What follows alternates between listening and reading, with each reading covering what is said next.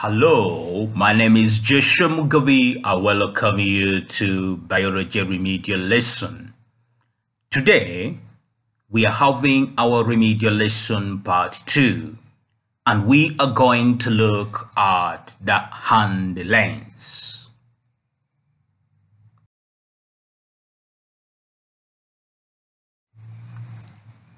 What is a hand lens? What is a hand lens?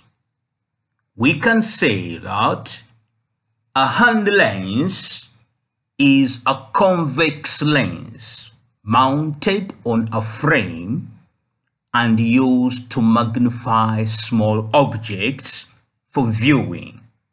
It's a convex lens mounted on a frame and used to magnify small objects for viewing.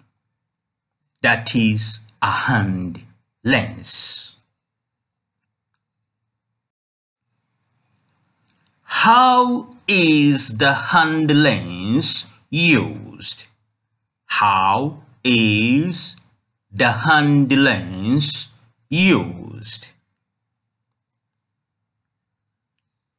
Place the lens a short distance from the eye.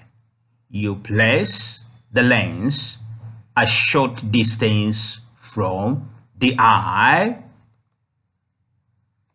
and bring the object to be viewed nearer to the lens until an enlarged and clear image can be seen. We place the lens a short distance from the eye and bring the object to be viewed near the lens until it enlarges and we are clearly seeing the image.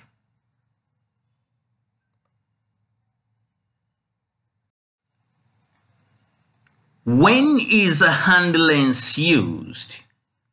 When do we use a hand lens? A hand lens can be used for reasonably sized objects, such as insect wings, flower pods. We can use it for reasonably sized objects, such as insect wings, legs, flower pods, and many others. We cannot use it for smaller objects such as cells or stomata. A hand lens cannot be used for smaller objects such as cells or stomata. They are used for reasonably sized objects such as the insect wings, legs, or flower pods.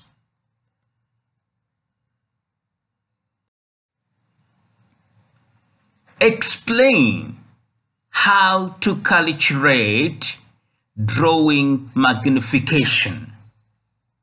Explain how to calculate a drawing magnification. Drawing magnification, we can say that it is equal to the length of the drawing divided by the length of the object. If we are to get the drawing's magnification, we get the length of the drawing and we divide it by the length of the object, or the image length divided by the actual length. That is, the length of a drawing, you divide it with the length of the object, or the image length, you divide it with the actual length. there you will get the drawing magnification.